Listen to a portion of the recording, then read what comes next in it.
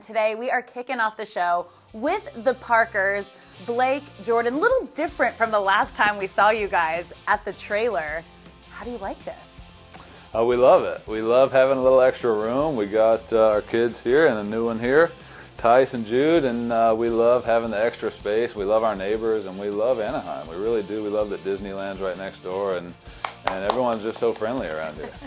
Where is the trailer? Is it still a part of the family? Yeah, we still have it. It's back in Arkansas. It's just in storage, but we're keeping it. We're gonna hang on to it for sure. I don't think you can get rid of that. No. Right? It's kind of our legacy. Yeah, it's its own kind of being in our family at this point. So yeah, we're hanging on to it. I love it. Now it's been a pretty exciting year for all of you guys. Like obviously from having your breakout season last year to having a son.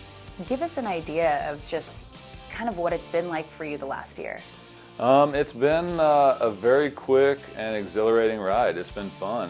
You know, last year carrying over into the off season, knowing that next year, you know, with the Angels obviously putting together a great team. I think we have one of the best teams in the league, and then to know that we're having another one on the way is it just puts everything over the top. But we couldn't be more excited to have a healthy baby boy here and another season underway with him by our side. So we're excited. Jude, you happy to have a little brother? What's it been like? I've always wanted a sibling. So Jordan, what was it like seeing Blake with a baby and really have that moment as a father this off season? Oh my gosh, there's not really any way to describe it. I mean, all the moms out there will know how it feels, but there's nothing really to compare it to. I remember actually when we had Tice, when we were in the hospital, he came so fast and none of our families made it. My mom, his mom, nobody made it. So it was Blake and I in the delivery room.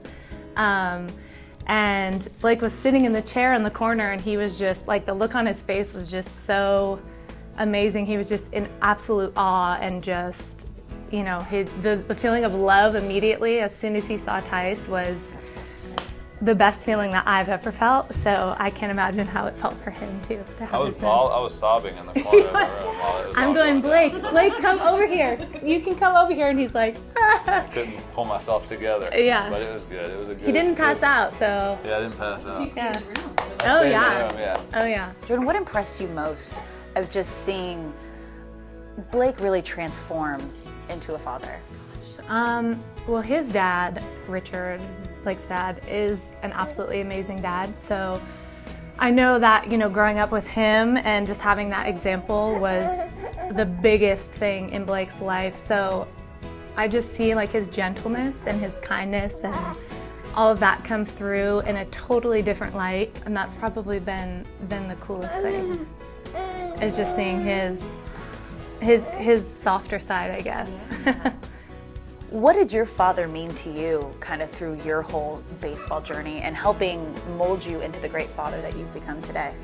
Well, there's so many places I could go on this because my dad, he did everything the right way. He knew how to get involved but not be too involved, and he knew how to support me but not be too demanding, and he knew how to be there for me without being too protective and too, you know, nurturing. He was great all around.